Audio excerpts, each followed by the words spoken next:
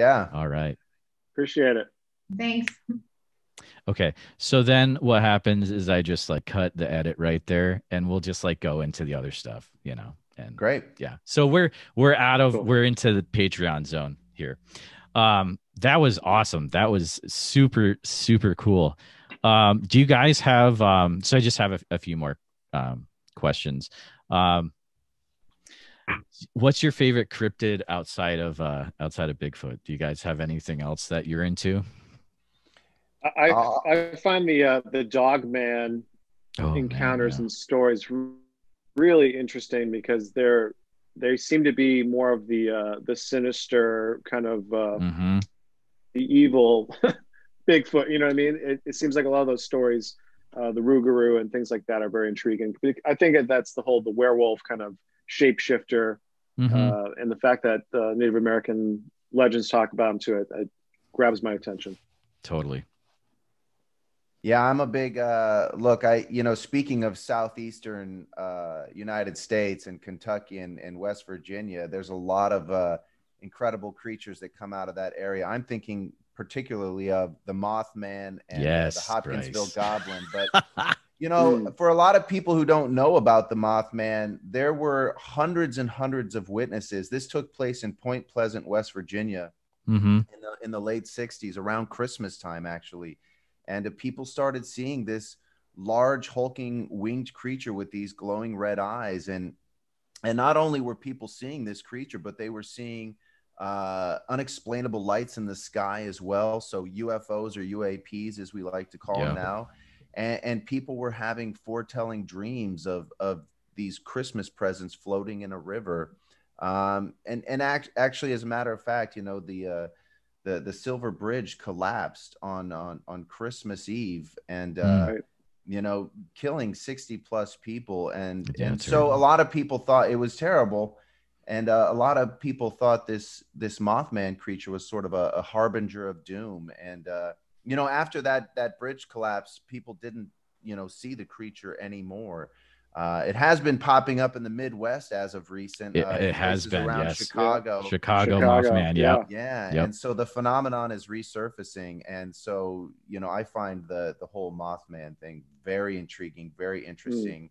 A lot of credible witnesses to it, and so Yes. there's meat on the bone with that one. Oh, I agree 100%. I've actually done multiple interviews with leading researchers in Chicago Mothman this month, and man, like it's getting wild in the Midwest, dude. Yeah, Yeah, it's pretty crazy. But Russell, what would you say? Bryce stole my thunder there. I know, I saw it. You're like, oh, Bryce, you got me again. There's lots of cryptids, Russell. Just realistically, that's about the only one I've ever really locked in on, was the Mothman. I had just a little background. When I was a little kid, I grew up in West Virginia, and there was something that to this day it still kind of haunts me, especially later years when I find out what the Mothman was. But this was preschool. But I remember seeing a bird fly overhead that literally I saw the shadow coming, and I thought, and it went between me and the sun, and it was a huge shadow, and it was a silent bird. And I, even at that age, when it came over the treetops, it was enormous. But with the sun behind it, I couldn't get any detail. All I just saw was this humongous span of wings right over top the treetops. And I mean, for a little kid, maybe that was an exaggerated thing. But as an adult, thinking back on it, that still bothers me. And man, and then when I heard about the Mothman, I'm wondering if there's any kind of parallel between the two, but it was just absolutely creepy. So that's, as far as cryptids, that's about the only one that I actually give any. Well, I mean, that's the only one that I really follow. Okay. Yeah. I mean, that's a really cool story to share. Thank you. I mean, like there's that story out of Illinois in the 70s where it's like the Thunderbird almost made off with that kid that was around 10 years old, I think. So man, that story could have had a different ending. I'm glad it didn't swoop in on you, man. But... yeah, that's wild. I didn't know that, Russ. That's cool, man. Mireya, do you have any I would say I'm a one cryptid at a time type of girl. That's all right. Yeah, that's all right. right now I'm taking the sky. Oh yeah, Archie McPhee. Yeah. Oh, love it. But, and I've got 6 kids, so yeah, she's got her hands. Yeah, she's got her hands my full. hands full. Yep. Once we put the legend of Bigfoot to rest and it becomes the reality, then I'll keep moving on. Move on to the next one. Yeah, very cool. Very cool. Next season. Next season. What would be if you could make your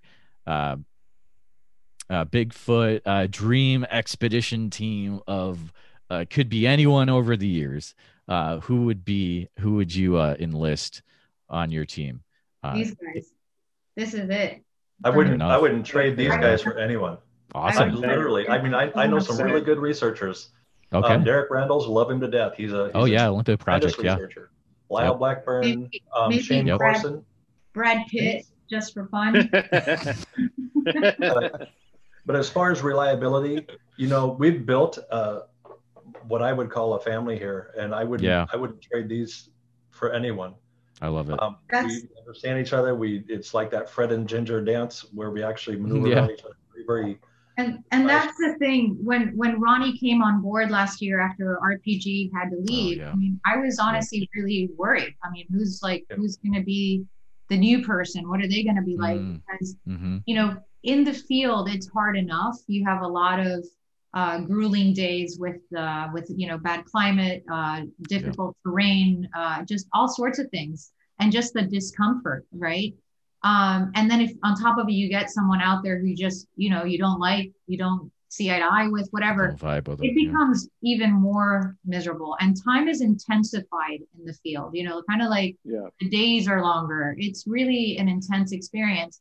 And I have to say, I really noticed this second expedition, how we all just really came together as a family, really. I mean, we had it in the first season, but it really, really came to life this next season. And that really helps when you're out there because you're anticipating each other's moves. There's trust, there's communication. I mean, all of these things that really make for a successful expedition. And then there's just different perspectives. Each one of us carries such different backgrounds and outlooks, and all of those different skill sets. All of that comes together, and so there's no one I'd trade in. No way. That's awesome. Very cool. Any I hope other that wasn't thoughts? disappointing because we don't have any superheroes to pull out of the field. These guys are really. I mean, we actually, and that what you said, Dr. Mireya, that was a very good point. Is trust. I absolutely would trust my life in the hands of the team because I know that there's no agenda. We're all going towards that same point. Yep. And that's trust. That's huge. Yeah. There is a unified focus. Everyone's kind of thinking the same. We're just different parts of the same brain in a way. We're seeing things through our own perspectives, and then that together, it's pretty neat because we're picking up on a lot. Last question before I let you all go to your separate corners of the U.S. What do you think has been the most convincing piece of historical Bigfoot evidence over the years? What do you think of first? Well, for me, go ahead.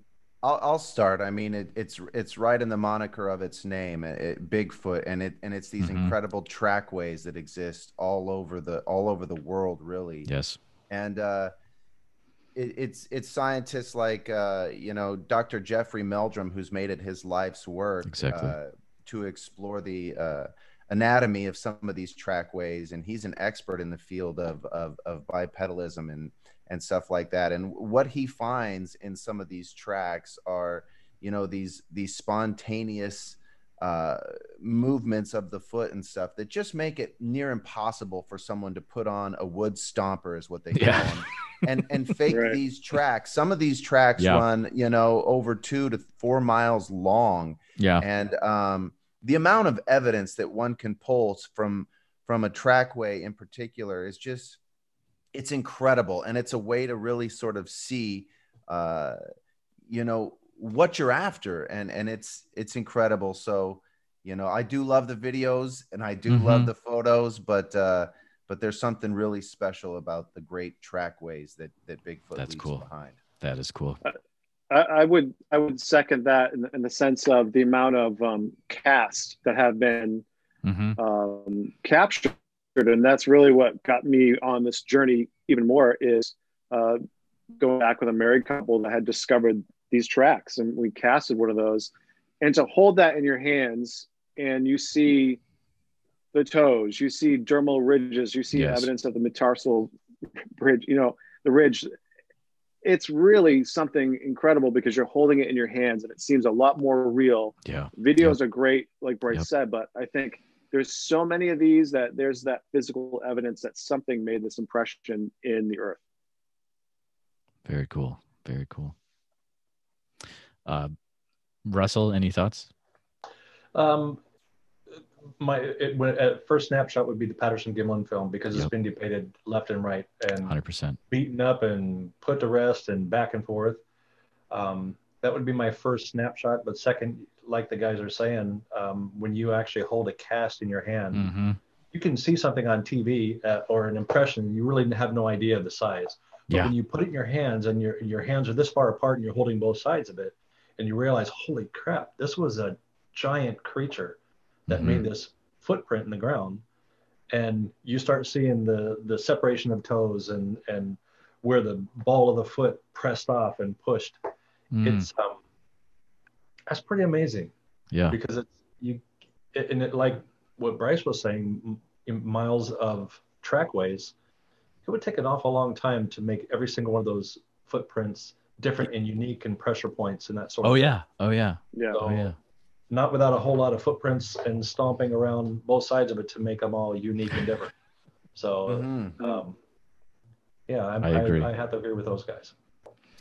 Dr. Mayor, any thoughts? Best evidence up that I've seen up until this point. You'll see it on season 2. Oof. That's good. That's a good one. That's all right. Nice tease. I'll allow it. No, I want to watch it. I think that's an awesome extra bit there. I'm going to actually stop recording at this time. Thank you all.